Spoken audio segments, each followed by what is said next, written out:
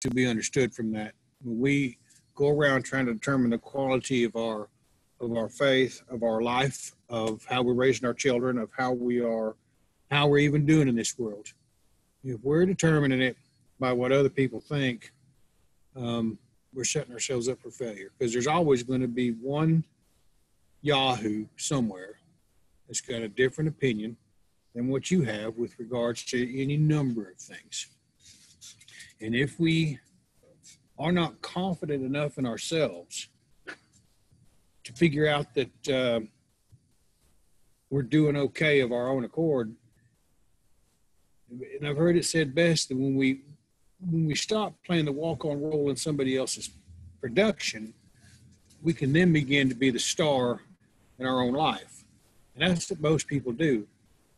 They play a walk-on role in somebody else's life, responding to, and it starts with our parents. We're conditioned by our parents to, how we act as children. We are the walk-on stars or the walk-on characters in their life. They're the star of their production, and they're playing a walk-on role in their parents' lives, and it goes on and on. And we become conditioned to act in that way. And the Havamol tells us, less safe by far is the wisdom found that is hid in another's heart. So when we're walking around trying to determine what we're supposed to be happy about, how we're supposed to judge the quality of our lives and our faith and all this other stuff, if we're doing it by the yardstick of other men, we're fooling ourselves in no uncertain terms. And I was looking over all that, and I was preparing what I was going to talk about tonight, and I came across the Grimnismol. I think it's important that we look at this, because I've gone through almost all of the majority of the important poems of the Poetic Edda and some of the Prose Edda, but I haven't discussed this one. But it stood out to me tonight as I was going through picking up what I wanted to talk about, the Ballad of Grimnir. And as I read through it, I think you'll understand what I'm talking about. But I do want to read the introduction, because this is one of the old poems. This is one of the ones that was put to paper, pen to paper in the 10th century. The Grimnismol follows the Vafthrûthnismol in the Codex Regius, and is also found complete in the Armagnanon Codex, where also it follows the Vafthrûthnismol. Snorri quotes over 20 of its stanzas. Now, there's a number of poems that Snorri quotes that we have no record of. There's 2 books missing from the Codex Regius, and there's several other things. And a lot of people have issue with Snorri, but we have to remember is he was the presiding judge of the Althing in Iceland in his little district at that time. And he's the one that put them on paper. And perhaps he put them on paper seeing what was to come with the advent of the church and the wholesale destruction it was creating in many of the other indigenous and tribal beliefs. Like the preceding poem, the Grimnismol is largely encyclopedic in nature, means it kind of covers everything, and consists chiefly of proper names. And the last 47 stanzas containing no less than 225 of these. That's a lot. It is not, however, in dialogue form. As Muhlenhoff pointed out, there is underneath the catalog of mythological names a consecutive and thoroughly dramatic story. Odin, concealed under the name of Grimnir, is through an error tortured by King Geroth. It's not an error. He was hoodwinked and bamboozled and suckered into doing something because he wasn't completely secure in his spirituality, his faith, so whatever. He was built on a lie, and we'll get into that. Bound between 2 blazing fire, he begins to display his wisdom for the benefit of the king's little son, Agnar, who has been kind to him. Now, Agnar is the name of Geroth's brother.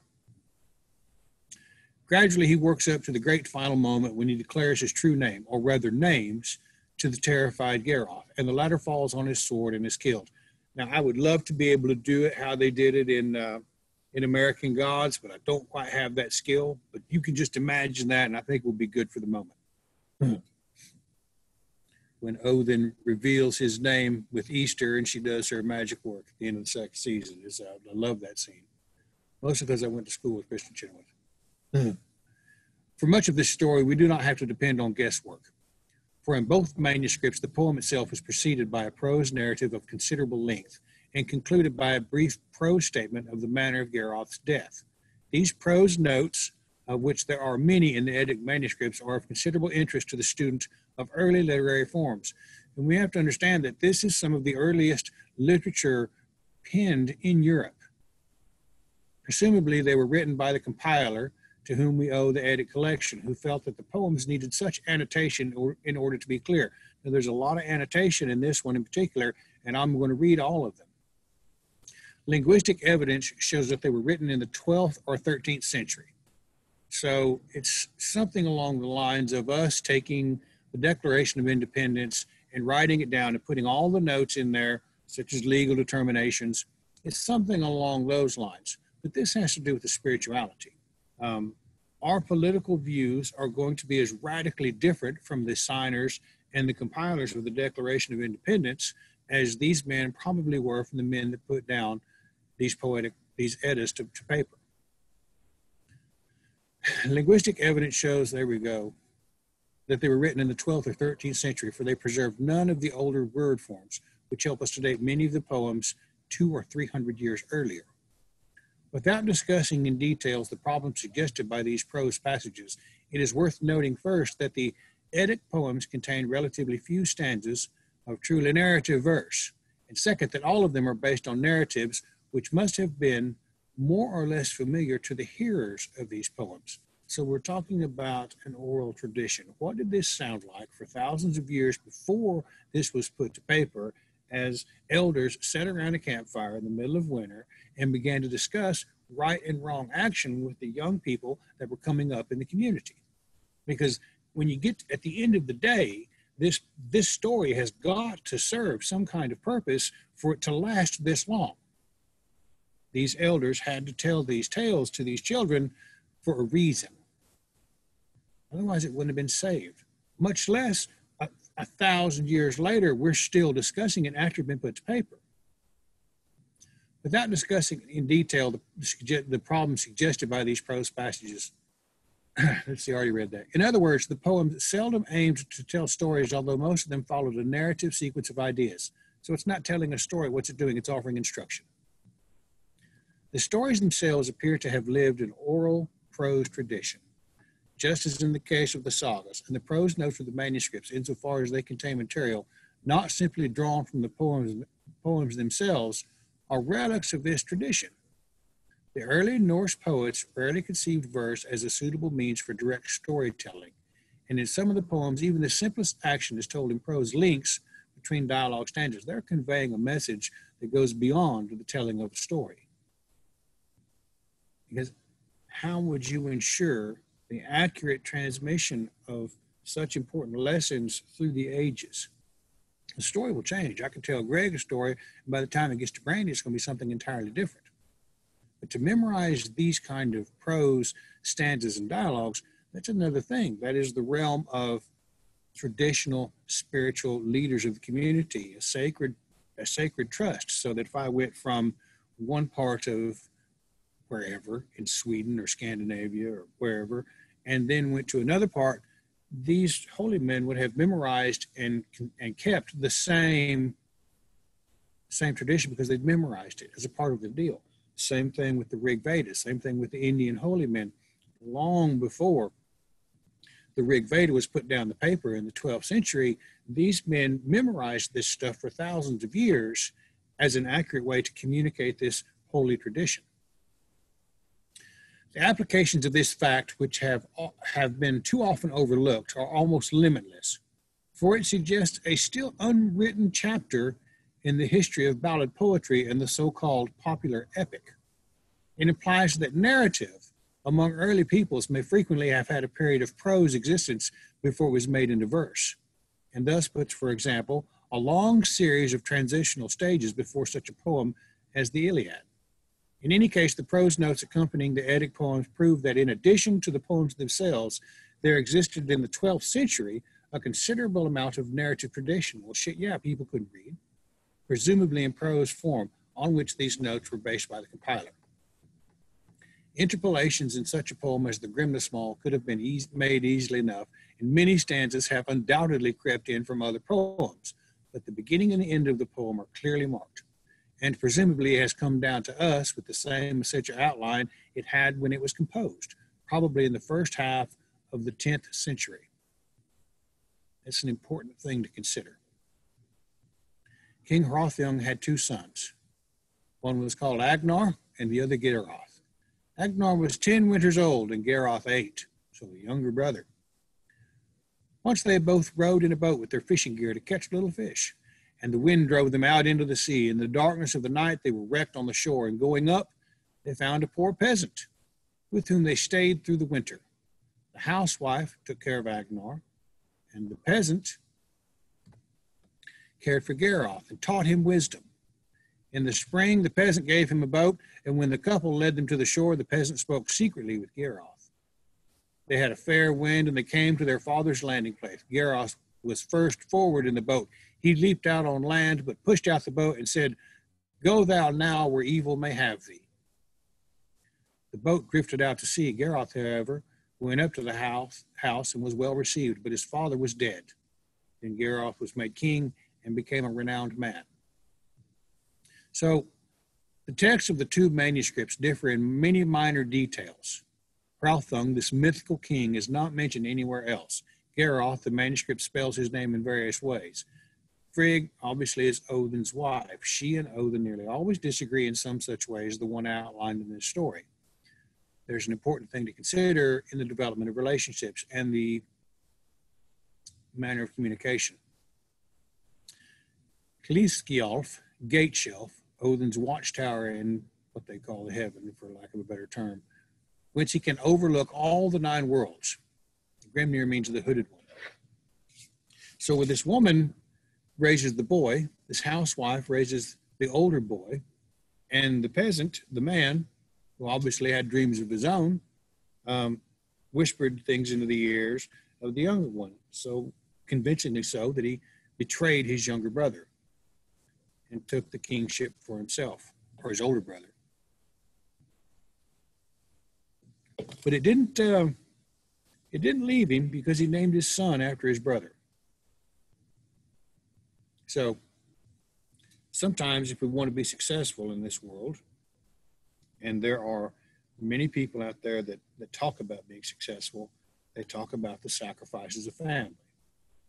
You can watch people such as Dan Pena, the $50 billion man, and he will tell you in no uncertain terms, there is no such thing as a work-life balance. If you're going to be successful in this world, and the Havamal says the man needs to get his butt out of bed early if he wants to get another man's wealth or his sheep. It's true. If you're going to be successful in this life, if you're going to be king, you're not going to have time to go to your daughter's dance or your son's football game. You're going to work. You're going to sleep in your office. If you want to build the truly kind of generational wealth that people so often talk and dream about, it requires a lot of effort. You can't simply just talk about it. You've got to commit to it. And sometimes it means telling your wife or your husband, look, I'm not going to be there tonight. I got to work. I got to get this done. And that's the kind of hard-nosed commitment that you see among the truly successful. I don't care. You look at any of the wealthiest individuals in the world, unless they're royalty. Oprah, Bill Gates, Jeff Bezos, Warren Buffett. These people slept in their office many times. These people focused on building success for themselves. That was their primary goal. It's also the primary goal of Geirroth. He's been convinced by this peasant that this is a worthwhile thing to do, that being a king will make up for the loss of his brother. But somehow it bleeds through in this narrative tale because he names his son Agnar after his lost brother. His brother just goes off in the wilderness. I have a real problem with that. I understand people want to be successful, but when you've been gifted a life to bring into this world, you have a responsibility to that. When I sit and I look at my daughter at 49, and she's 8, there's a real stunning realization that sometimes when I look around, I have to realize I'm all she's got. And I think many parents fail to realize that. I know that when I was young, I didn't realize that, and I sacrificed those relationships with my son to be successful, and I was. I don't hold the line. I think there are many ways to be successful. If you want to bulldoze through the business world and give it all you got and sacrifice everything about you to become successful and then live the easy life, go ahead. But when you bring a child into the world, you've got another responsibility. And I think it's a bad thing to sacrifice that, because how many times have we heard tales of kids that go into the foster care system or are taken care of by a step parent, or everybody's left behind and there's resentment and emotion. We are all these children have. That's the most important thing that I could possibly do at this point. Yes, I will enjoy some success because I have a talent. I have a gift. People need to find that. They need to figure out what to do. They might have a mechanical aptitude. I happen to be able to have a pretty good mechanical aptitude. I've been able to utilize it to make a lot of money in this world. I can also talk a lot, and that helps out. But I think that we're looking at something there. Garroth sacrificed this relationship with his brother to become king. Are we to look at that as a good thing or a bad thing? I would submit to you that if we look at that, we might consider that almost an evil thing, because that boy depended on his brother as they were lost in the wilderness. Now, he was raised by the woman, right? So Garroth was made king. Odin and Frigg are paying attention to all this. They sat in Hlithgjolf and looked over all the worlds. Odin said, "Seest thou Agnar, thy fosterling, how he begets children with a giantess in the cave? But Garroth, my fosterling, is a king and now rules over his land." Frigg said, "He is so miserly that he tortures his guests if he thinks that too many of them come to him." Odin replied that this was the greatest of lies, and they made a wager about this matter. Frigg sent her maidservant Fulla to Garroth. She bade the king beware lest a magician who was come thither to his land should bewitch him, and told this sign concerning him, that no dog was so fierce as to leap at him. That was a very great slander that King Garroth was not hospitable. And indeed, as we can look through all of Tacitus and our 9 noble virtues, hospitality is really important. But nevertheless, he had them take the man whom the dogs would not attack. But let's jump back real quick. That Odin points out, "Seest thou Agnar, thy fosterling, how he begets children with the giantess in the cave?" What if he's happy? What if he's perfectly content living in that cave with those children? He's committed to raising those children. So his wife might be kind of a simpleton, simple savage. He's figured out how to pick somebody out to help him make it through this world. And I'm going to tell you right now, sometimes, I'm going to just tell you where I heard it. I remember sitting there blubbering like a titty baby because some girl didn't love me anymore, blah, blah, blah. And my uncle looked at me in no uncertain terms. He said, "Do you think that I am married to that simple savage back there in that room because we're in love?" He said, "No." He said, "The world is a tough place, and you better figure out someone that you can get along with to help each other make it through it." There's a lot to be said for that. It kind of makes me sad that that's all my uncle ever found. There are other people that have stuck together through thick and thin and made it through this world. I think there's a place for it. But I think to get to that place, there's an awful lot of work that has to be done on ourselves to be vulnerable enough to express how we feel about someone else and not have it used against us. The world shows us a bunch of things. But I see Agnar, he begets children with the giantess in a cave. I got to tell you, sometimes I look at that. He hasn't drawn the ire of the gods. In fact, he's got the protection of Frigga herself. While Garroth, he's drawn some attention, and it may not always be the good thing. He's got Frigg and Odin making a bet over what he's worth. He built a foundation on deceit. He built a foundation of his kingdom on deceit and treachery.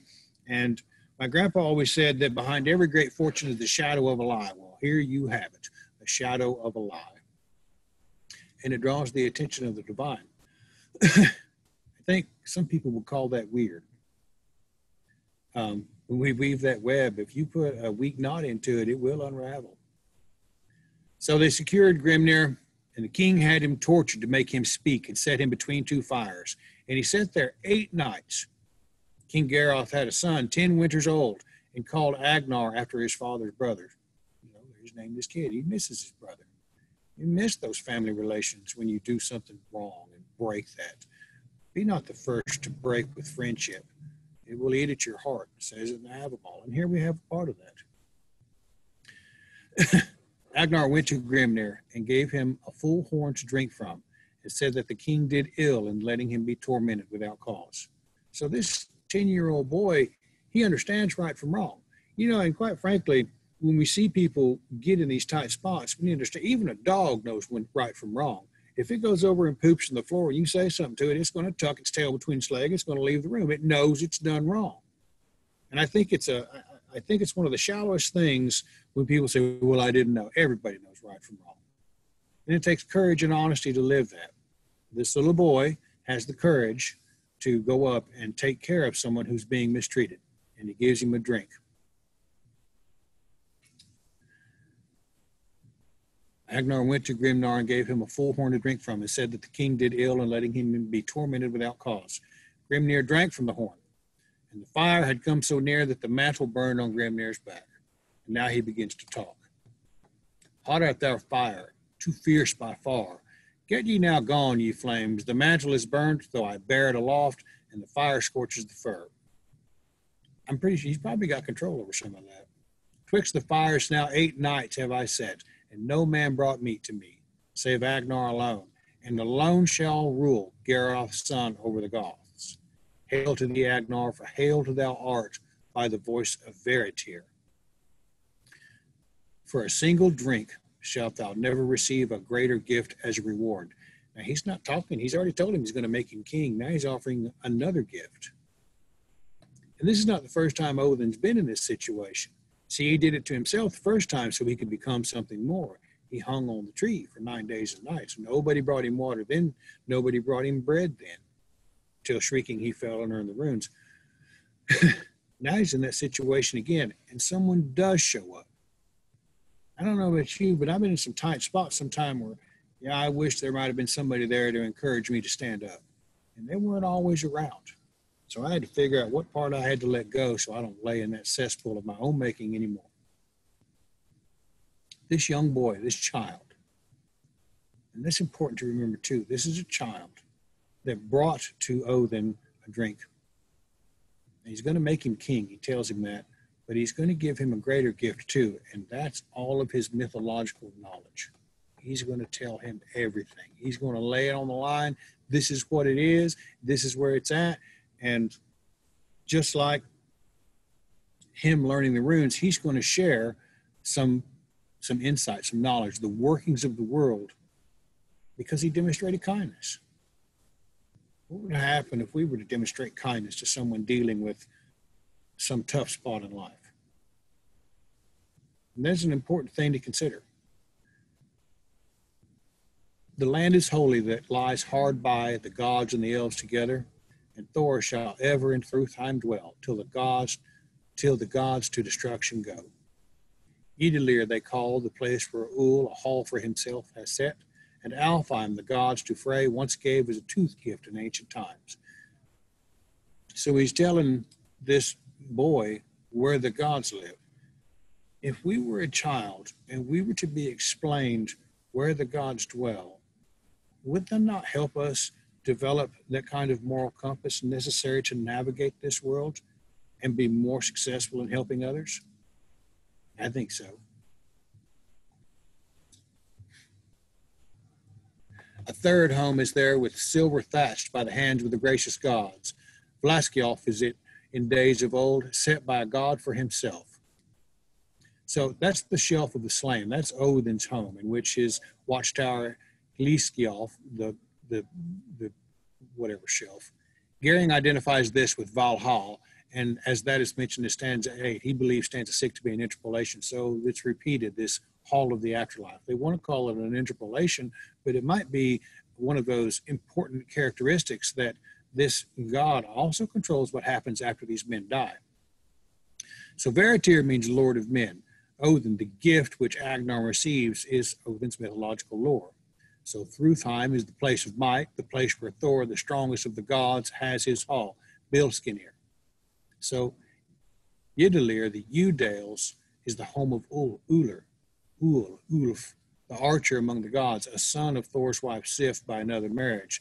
The wood of the yew tree was used for bows in the north, just as it was long afterwards in England. Alfheim is the home of the elves.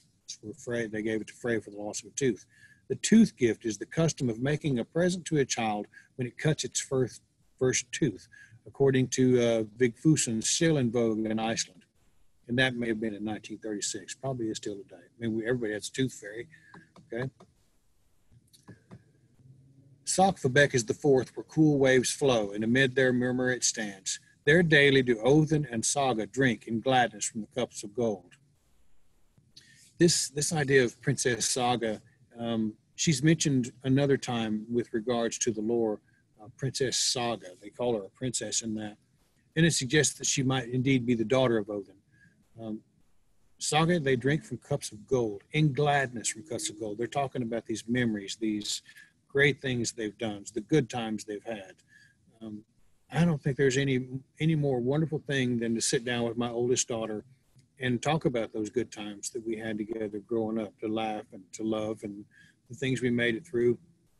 And then it's a real beautiful scene where cool waves flow, and amid their murmur it stands. There daily do Odin and Saga drink in gladness from cups of gold. People can talk about all they want, but if you're sitting around a campfire, 10,000 years ago or 5,000 years ago, and these elders are telling you that Odin sits down with this Princess Saga and they talk about the good old days, that's something important to remember, because we're trying to cultivate the right attitude among people who are going to be a member of this tribe. Are they going to remember the good times? See, because you can't be kind if you don't remember the good times, if you don't remember kindness that's been bestowed upon you.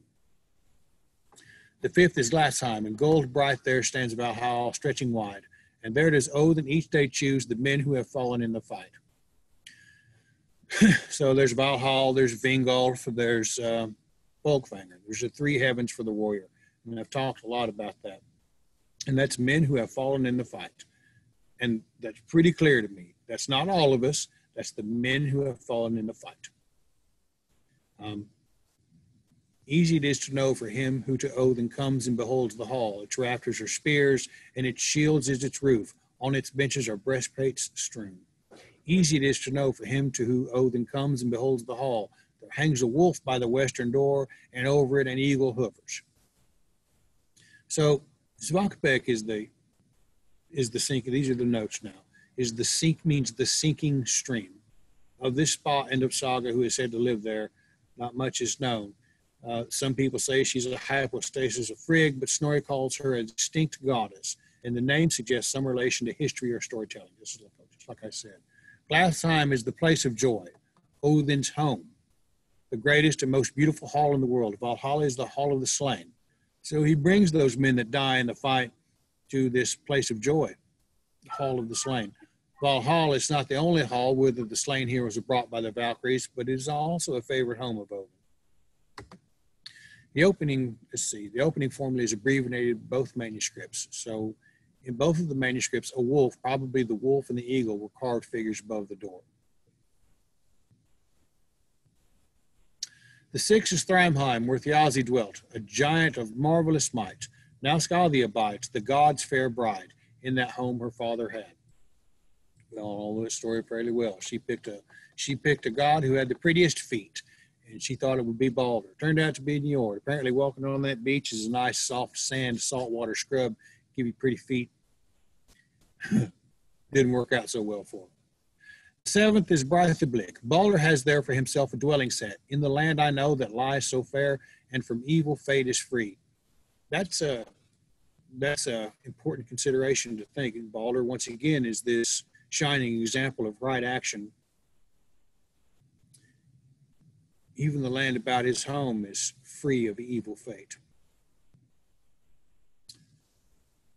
Himinbjorg is the eighth, and Heimdall there over men holds sway. It is said, in this well-built house does the warrior of heaven the good mead gladly drink. So Thor is the warder of men, but Heimdall is the warder of heaven. This shining one is the warder of heaven. He's the one that keeps everything out of this, but he failed when he let 3 all-powerful female Jotuns into the golden age of Asgard. The 9th is Folkvang, where Freya decrees who shall have seats in the hall. The half of the dead each day does she choose, and half does Odin have.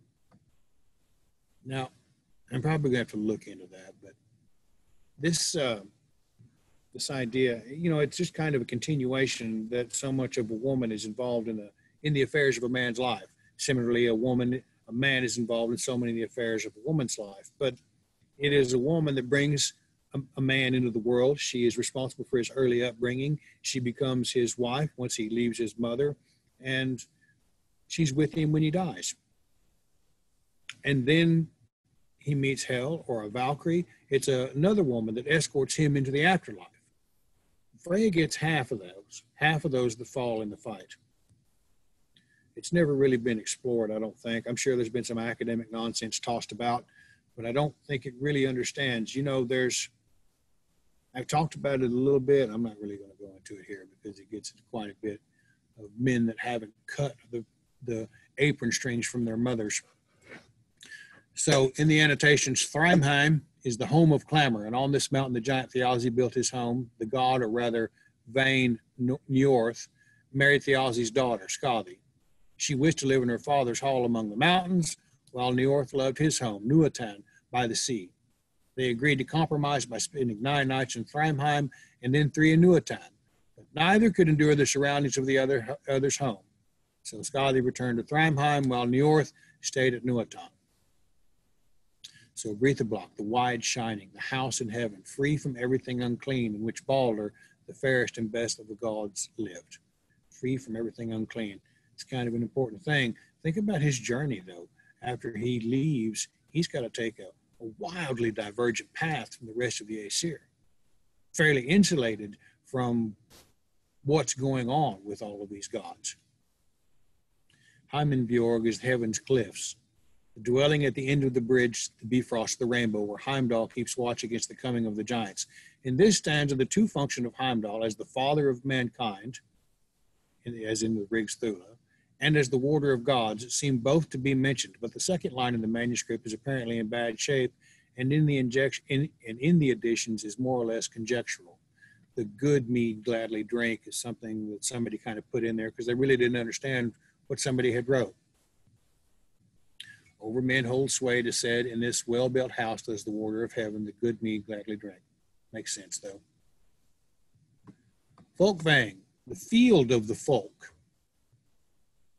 Here is situated Freya's hall, Sesamir, rich in seats. Freya, the sister of Frey, is the fairest of the goddess and the most kindly disposed to mankind, especially to lovers, half of the dead. Moguk has made it clear that Freya represents a confusion between two originally distinct divinities, the wife of Odin and the northern goddess of love. This passage appears to have in mind her attributes as Odin's wife. The story has the same confusion, but there's no reason why Freya, who was Freya's sister, should share the slain with Odin.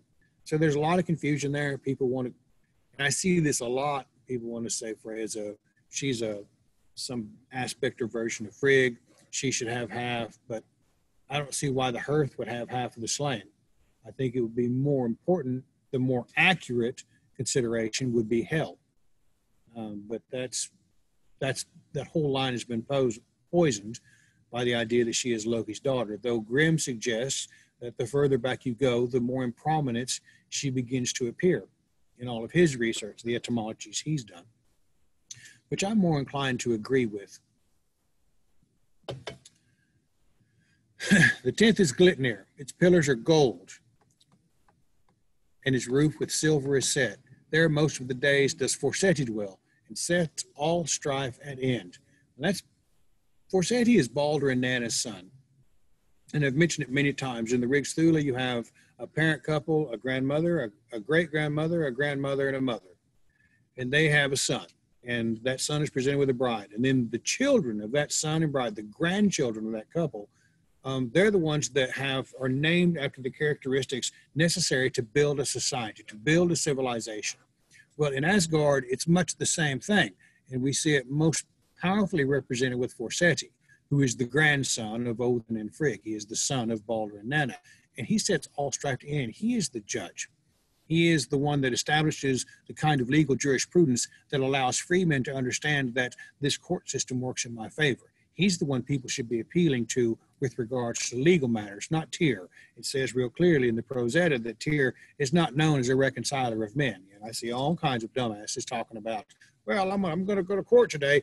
Well, if you do that, you're probably going to get what you deserve, because Tyr's the one that sacrificed his hand for the benefit of the community. Glitnir means the shining, the home of Forseti, a god of whom we know nothing beyond what Snorri tells us. Forseti is the son of Balder and Nanna, the daughter of Neb. All those who come to him with hard cases to settle go away satisfied. He is the best judge among gods and men. So the establishment of the law as a part of the community is just as important as Asgard as it is among men. And the Gothi of many of the communities, or the Bard or the Celtic versions of the Gothi, legal disputes were their responsibility, because they had, supposedly from on high, the understanding of what it means to settle a course, or offer judgment with the wisdom of the divine. Forseti is an important part of that. That is a cornerstone of any powerful, successful civilization, that free men might understand what it means to trust in their legal system. The 11th is Noatan. There has Njord for himself a dwelling set. The sinless ruler of men there sits in his temple, timbered high. Noatan means ship's haven, the home of Njord, who calms the waves. Now it also says that he has power over fire and water. That means he has some control over Ginnungagap. At each end you have fire and ice. The idea that this Njord, whose children literally mean abundance, fertility, all of those good things, prosperity, his children literally bless mankind. They're a part of the Aesir too. So when we look at these hostages that Odin secures for his tribe, for his community, he's picking the very best and the brightest to make sure that his tribe is as successful as it can be. He picks Njord, who controls these seas, who controls fire and water and offers abundance. And his children literally are this, who everyone applies to or appeals to for abundance and prosperity in their life, for love. What more success could you have? Filled with growing trees and high-standing grass is Vithi, Vithar's land. But there did the son from his steed leap down, with his father he fain would avenge. It's really the only time you'll ever hear about where Vithar comes from. His land is Vithi, filled with growing trees and high-standing grass. Now, he's the one that slays the Fenris wolf after he eats Odin, the great big shoe. And Andrimir cooks Samhrimir's seething flesh, the best of food, but few men know on what fare the warriors feast. That's the cook, the pot, and the meat for Valhalla. Freki and Gary does here father feed the far-famed fighter of old, but on wine alone does the weapon-decked god Odin forever live. Wine should probably be mead. The fermentation of grape was not common among the North. Over Midgard, Hugin and Munin both each day set forth to fly. For Hugin I fear lest he come not home, but for Munin my care is more. That's an interesting thing, that many Alzheimer's patients of today probably feel this very way. It's interesting that this would show up 1,000 or more years ago, when it's something that more and more of our elderly citizens are having to deal with. Alzheimer's stealing their thoughts. So it comes on here is that Hugin means thought and Munin means memory, the two ravens who sit on Odin's shoulder and fly forth daily to bring him news of the world. If you were, but for my memory, my care is more. Because we got to remember a lot of things. Anybody can think. A lot of people are told what to think. But if we can't remember, we can't learn. We can't develop. We can't grow. And these Alzheimer's patients are losing their ability to remember.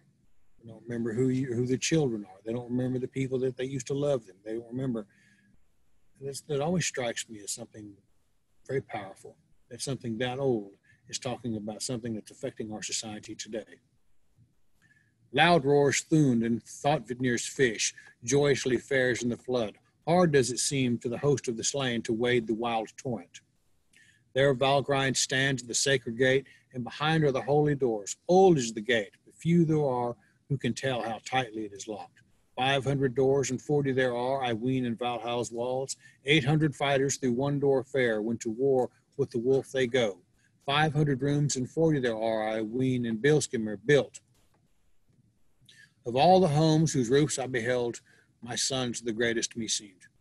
So Thund is the swollen, or the roaring, the river surrounding Valhalla.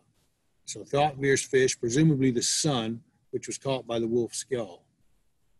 Thougtvinir meaning the mighty wolf. Such a phrase is characteristic of all Skaldic poetry, is rather rare in the Edda. The last two lines refer to the attack on Valhalla by the people of Hell. And Valgrind means the death gate, the outer gate of Valhalla. So there's some important characteristics about the afterlife, what comes out of it, what goes on, that it might be worth our while to take a look at. We remember Odin is pouring this knowledge into a 10-year-old boy. What is he going to be able to do with that as he becomes a king of his own kingdom?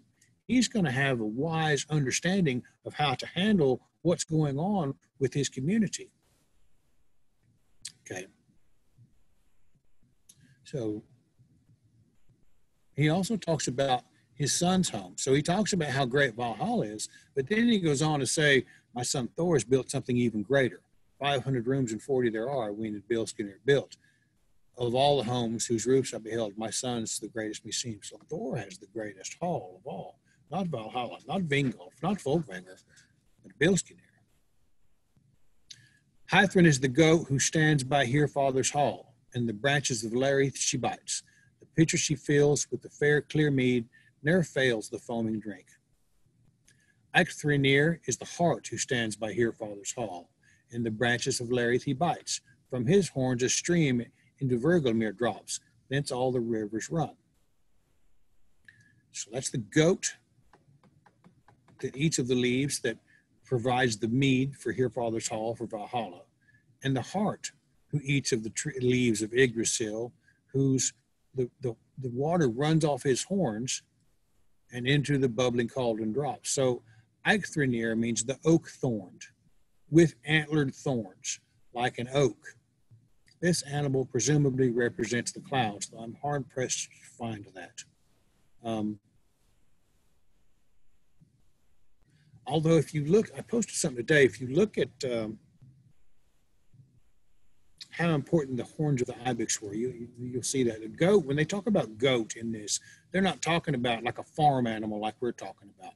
They're talking, when they're talking about the goats that pull Thor's chariot, they're not talking about, you know, some little fainting goat over here. They're talking about the ibex, the mountain goat, the European alpine ibex, of the scimitar horns, and it's documented in everything across Northern Europe and into Siberia. There's representations of that. So when they're talking about a goat, that's what they're talking about, this great, big, gigantic animal that just walks right up the side of a mountain. That's what they mean when they say goat. They're talking about the alpine ibex. And I encourage you to look one of them up. They're an impressive beast. This is the animal that produces the meat. This is the animal, the hart. The hart is the great deer. It could be an Irish elk for all I know, but that from its horns stream a river. That's a wild, they're probably worth a lot of research because that's an awfully wild thing to say.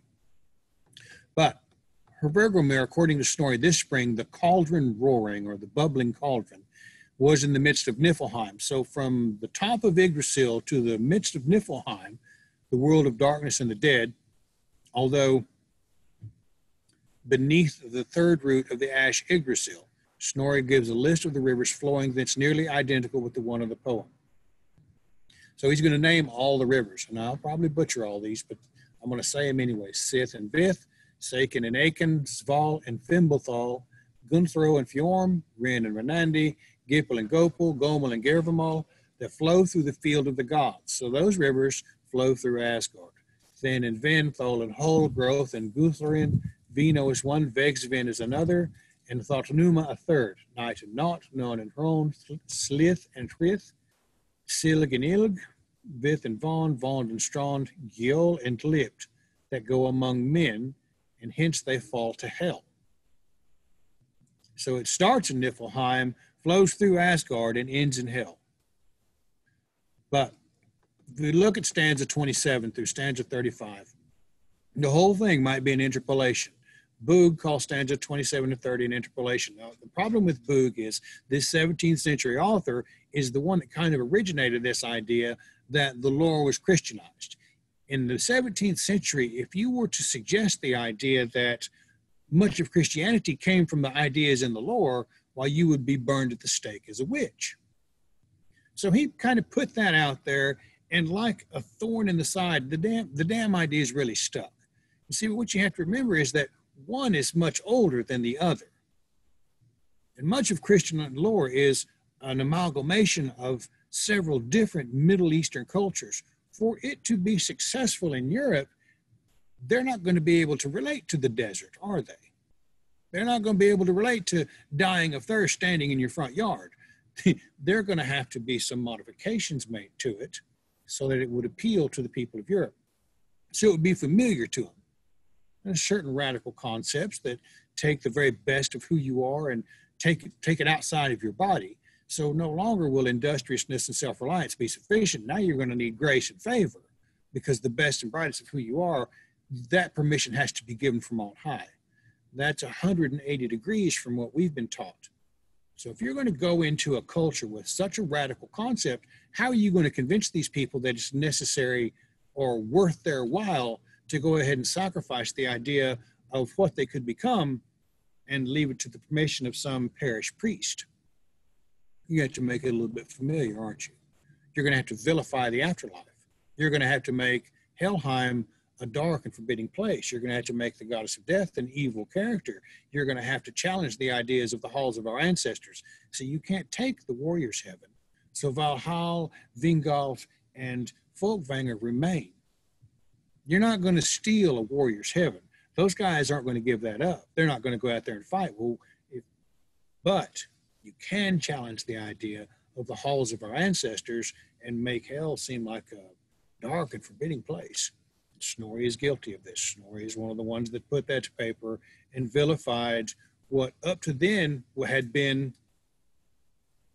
a straw death's only reward would be to visit the halls of your ancestors. And that's where you really wanted to go. And that resided in hell. But it didn't always work, because Balder sits in a high seat in Helheim. This shining example of perfection, the son of Odin and Frith, along with his chosen partner and mate, Nanna, the daughter of Nod.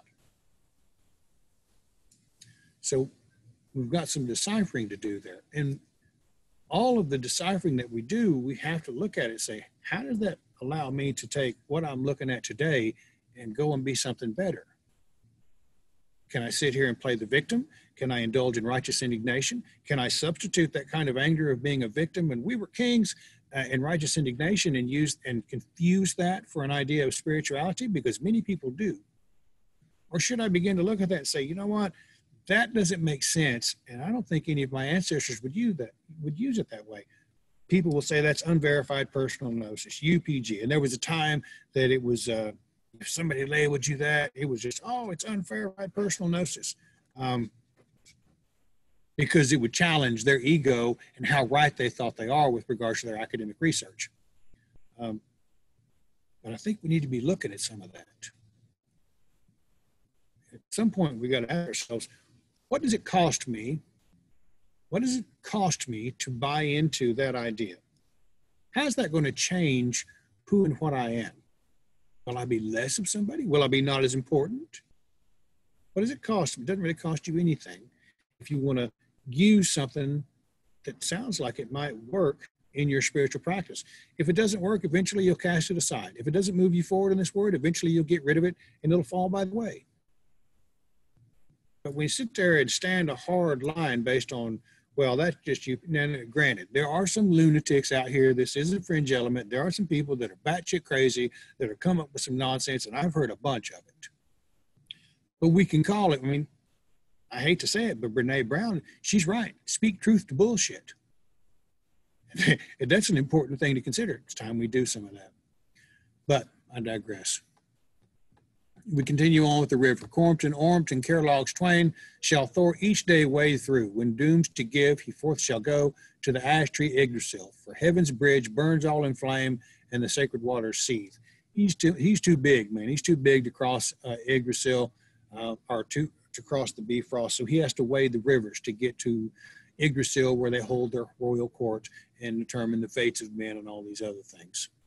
Glauth and Giller, Glir and Skythbrimir, Silfentrop and Sinir, Gisel and Falafnir, Galtop and Letfidi. On these steeds the gods shall go when dooms to give. Each day they ride to the ash tree Yggdrasil. So these are the horses that the rest of the gods ride. So all the gods have a horse, but Sleipnir is not mentioned to that, which is interesting. This stanza, look, so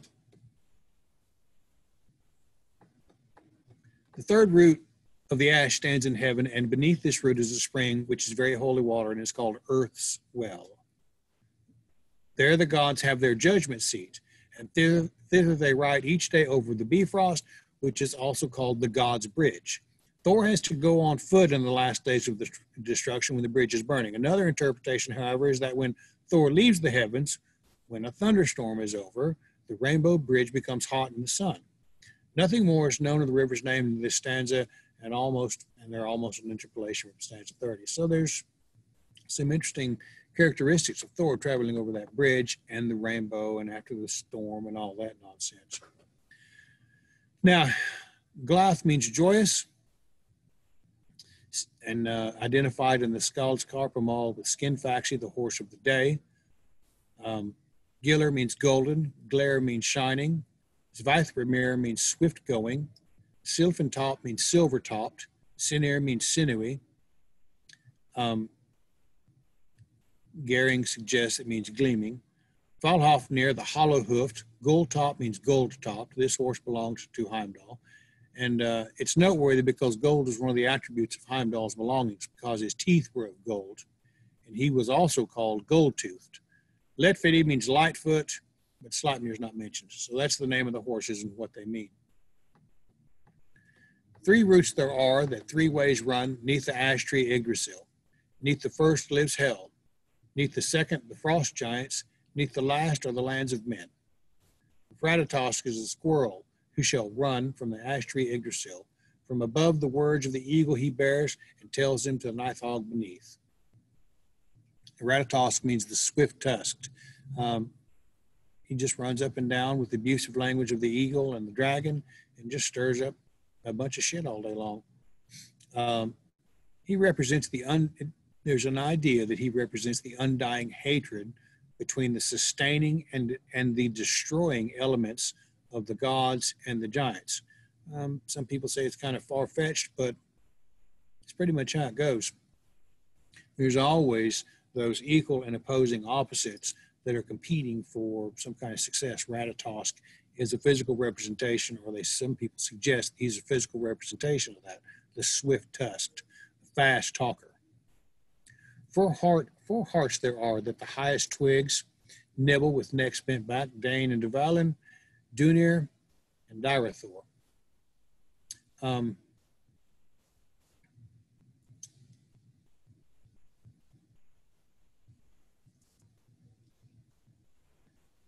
Some people suggest that the four hearts are a late multiplication of the single heart mentioned in stanza 26. Just as the list of dragons in stanza 34 seem to have been expanded out of Nithog, the only authentic dragon under the root of the ash. So as the tale continued on, it began to grow. More serpents there are beneath the ash than an unwise ape would think. Going in Moen, Grafitnir's sons, Grabak and Grafvoluth, Ofnir and Svafnir shall ever methinks gnaw at the twigs of the tree. And that means their names mean, going in Moen, that's kind of obscure, but Grafitnir means the gnawing wolf, Grabak means the grayback, Grafvoluth means the field gnawer, Ofnir and Svafnir, the bewilderer and the sleep bringer. Now, if we go on down, we'll see that Odin gives himself two of these names. Yggdrasil's ash, great evil suffers, far more than men do know. The heart bites its top, its trunk is rotting, and Nighthawk gnaws beneath. Grist and mist, bring the horn at my will, Skeguld and Skoguld, Hild and Thruth, Hlock and Hreftur, Gol and Garanal, Randgrith and Rathgrif, and Regenleaf. Beer to the warriors bring. That's the name of the Valkyries. Arabak and Alsvith, up shall drag the weary weight of the sun, but an iron cool have the kindly gods of yore set under their yokes. So, the names of the Valkyries, Hrist means shaker, mist means mist. Skegyald means axe time, Skogul means raging, Hild means warrior, Thruth is might, and that may be Thor's daughter. Hlock means shrieking, Hreftur, hostfetter, Gall means screaming, Garanjal, the spear bearer, Randgrith, the shield bearer, Rothgrith, plan destroyer, Regenleaf, God's kin. That does not seem like a beautiful woman to me. I don't know how else to explain it. The earliest imagery of the Valkyries were akin to hags that fed off the dead in the battlefield. It wasn't until Wagner came along and began to make these Valkyries beautiful. Though, of course, we always have to pay attention to the idea of Sigurd and Sigurdrifa, the victory bringer. She was indeed beautiful. So they could be these powerful, beautiful women, much like Amazons for all I know, but those are their names. Erok means early waker, and Alsvith means all swift. These are the horses of the sun.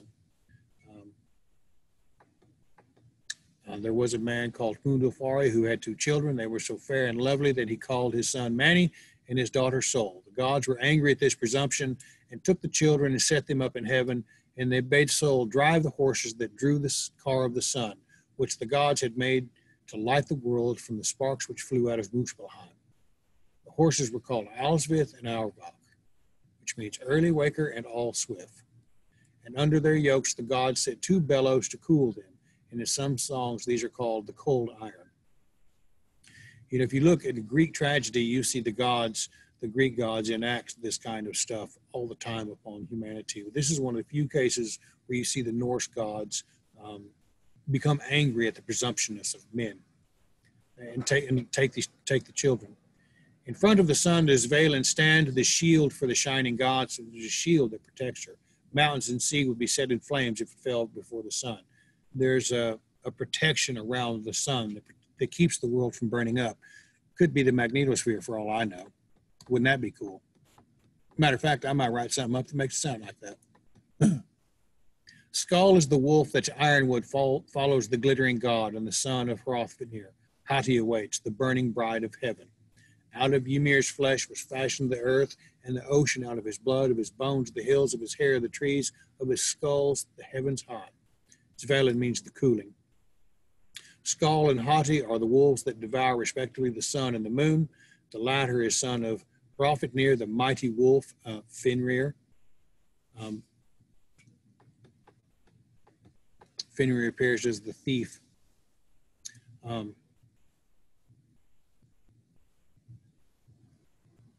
Rest of it is Ymir. Mythgarth, the gods from these eyebrows made and set for the sons of men. Out of his brain the baleful clouds they made to move on high. His favor of Ul and all of the gods who first in flames will reach, for the house can be seen by the sons of gods if the kettle aside were cast. In the days of old did Ivaldi's son Skithblatnir fashion fair, the best of ships for the bright god Frey, the noble son of Njord. So now we're getting some information. You got to remember, this is still being told to a 10-year-old boy. Are we telling our children the same kind of information that will allow them to become something in this world? Because it's our job to look at all this stuff and say, okay, I can use this for this. I can use this for this. This is going to help me live this right action. This is going to give me an understanding of time. This is going to give me an understanding of the world I live in and the environment in which I exist. That's the primary reason for all of this. All of this allows a young person to understand and develop an interaction with the world in which they live. We live in a much different world than that. But as it looks like with that memory and thought and the onset of Alzheimer's for people, Is there not a possibility that we might also use some of this information to exist in this world? Because I'll tell you that much of the information that we discuss will work from a molecular level all the way up to a cosmic level. That shield, Svalin, that protects the earth from burning up. Who knows? Maybe it was a fancy name for the magnetosphere. Maybe they did understand what a solar wind was and the aurora borealis. Girder was a representation of the aurora borealis. That's what Frey, this solar deity, fell in love with. So maybe there was an understanding. Who knows? Maybe we really are a species with amnesia. The best of trees must Yggdrasil be. Skithblatnir the best of boats. Of all the gods is Odin the greatest, and Sleipnir the best of steeds. Bifrost of bridges, Bragi of scalds, Hobrock of hawks, and the Garm of hounds. To the race of gods my face have I raised, and wished for aid have I waked. For to all the gods has the message gone, that sit in eager seats, that drink within Ygir's doors. When I wrote Ygir's feast, I put forth the idea that Loki represents a negative thought. He takes all of these positive images that we have of ourselves, and this one being comes in there, just as if we're thinking we're having a good day, everything's going great, and we have one negative thought, and our day turns to shit. All right? With the same kind of effort, we have to push those negative thoughts out of our minds and keep these. We have to create an environment in which the gods might be welcome to sit. Our thought process, our minds, keeping our faith at the forefront of our thought process allows us to create an environment where these gods might feel comfortable and help us become what we're supposed to become. They work on physical, spiritual, mental level, all the way up to the divine interaction. We can't even begin to imagine what the inhalation of Odin might really be like. But right here, he tells us that to all the gods has the message gone, that sit in eager seats, that drink within Ygir's doors. All of this information is being relayed to a thought process. Your mind is made up of 70% water. Everything that walks, lives, breathes, and crawls is made up of water. Nothing can live without it. And the gods choose to have their greatest feasts in the abundance of the ocean. They come down from the mountain and feast in the water. You are made mostly of water. Think about that. He's reminding this 10-year-old boy of where these prayers might go. To raise your head and talk to the gods, where's that going to go? Well, it might well go to some far-off place under the ocean, or it might take root within your own thought process, in your mind, this great substrate of water that conducts electrical impulses. Something to think about. Will it help you cultivate a deeper faith, a more powerful, positive aspect to what you think about yourself and what you can accomplish? Well, it has for me. That's all I can say. And it might for you too. Grim is my name, Gangleri am I, Hairjon and Hjalmbiri, Thek and Thrithi, Thuth and Uth, Helblindi and Hor, South and Svipal, Saniktal, Hirtith and Tniker, Biliag, Baliag, Bolverk and Fjolnir, Grim and Grimnir, Glapsvith and Svjolfith, Sithhot, Sithkeg, Sigfather, and Hnikuth. Allfather, Valfather, Atrith, Farmatir, a single name have I never had, since first among men I fared. Everybody has an image of what the divine looks like in their life. These are what the names mean. Grim is the hooded, Gangleri the wanderer, Hairjan the ruler, Jalmberi the helmet bearer, Thek the much loved, Thrithi the third. Thuth and Uth, both names defy guesswork. So two names of this great divine being defy guesswork. We can't even understand what it means. Helblindi, hell blinder, or Herblindi, the host blinder, or the high one. Saith, the truthful. Zvipfal, the changing. Saniktal, the truth teller. Hertig, glad of the host. Kniker, the overthrower. Biliag, the shifty-eyed. Beliag, the flaming-eyed. Bolverk, the doer of ill. Fjolnir, the many-shaped. Grimnir, the hooded. Glapswith, swift in deceit. Fjolvith, wide of wisdom. Sithhot, with broad hat. Sithkeg, the long-bearded. Sigfather, the father of victory. Snikuth, the overthrower. Valfather, father of the slain. Altrith, the rider, Farmatir, the helper of cargoes, i.e. the god of sailors. Every aspect that we might think of Odin is listed in those names. A truth teller, a deceiver, an overthrower, a father of victory. There's a passage in the Prose Edda that says his countenance was handsome and much loved by many, but when he turned his head to look at his enemies, there was much fear in what they looked at. And there are the names that describe it. Much loved by his friends, terrifying countenance to his enemies. Perhaps that's what we should be too.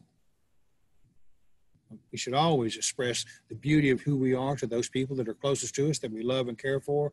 But to our enemies, a terrifying countenance indeed should be expressed. Who are our enemies? In a world like today, it's not so cut and dried, is it? Grimnir they call me in Geralf's hall, as Asmund Yalk am I. Kjalar I was when I went in a sledge, at the council Thror am I called. As Vithar I fare to the fight, Oski, Biflindi, Jafnjorn Omi, Gondlir and Harbath midst gods. So I deceived the giant Sokmanir old, as Vithir and Svithir Svithrir of yore. Of Mithvitnir's son, the slayer I was, when the famed one found his doom. Nothing is known of Asmund, of Odin's appearance as Yalk, or of the occasion when he went in a sledge. As Yalar, the ruler of kills, Thror and Vithior are also of uncertain meaning. Oski is the god of wishes. Biflindi, the manuscripts vary widely in the form of this name. Hjafnjor, equally high. Omni, the shouter. Gondlir, the wand bearer. Harbath, the graybeard. You were still missing an awful lot of information, but just on that right there, that's a pretty powerful cat.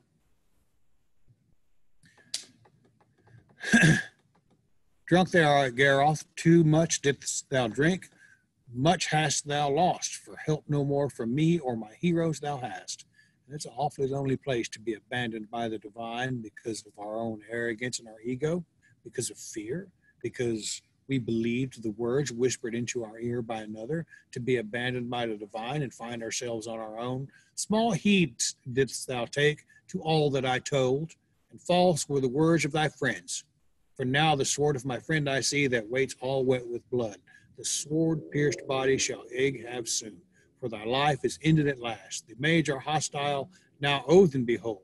Now come to me if thou canst. This is where he's fallen on his sword. You can't come to him, he can't do anything, he's done. Now am I Odin, Ig was I once, ere that did they call me Thund, Valk, and Skilfing, Volfuth, and Hroptir. Gaut and Yalk midst the gods, Ofnir and Svafnir, and all methinks are names for none but me. So he tells him who he is. Ig means the terrible. The maidens are the three Norns. Thund is the thunderer. Vak is the wakeful. Skilfing is the shaker. Volfuth the wonderful. Hroptir, the crier of the gods. And his son dies. Gaut, his father. Ofnir and Svafnir. King Dareth sat and had his sword on his knee, half drawn from its sheath. But when he heard that Odin was come thither, then he rose up and sought to take Odin from the fire. The sword slipped from his hand and fell with the hilt down. The king stumbled and fell forward. The sword pierced him through and slew him. Then Odin vanished. But Agnar long ruled there as king. So I guess you need to remember that hospitality is important. You never know who's going to show up on your door. Don't be an ass to people you don't understand. Show some kindness. And don't trust in what's held in another man's heart. I think that's all I got. That's the end of the story. Anybody have any questions?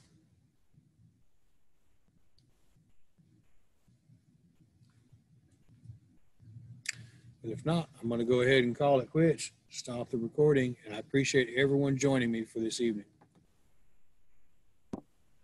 Yeah, I've got to bow out. I got to run to my mother's and provide a little medical care for her, so I'm not going to get to make the after discussion tonight, but it's certainly good, Brian. I appreciate it, as always. Thank you, man. I appreciate it. No problem, man. All right. We'll talk soon. Yes, sir.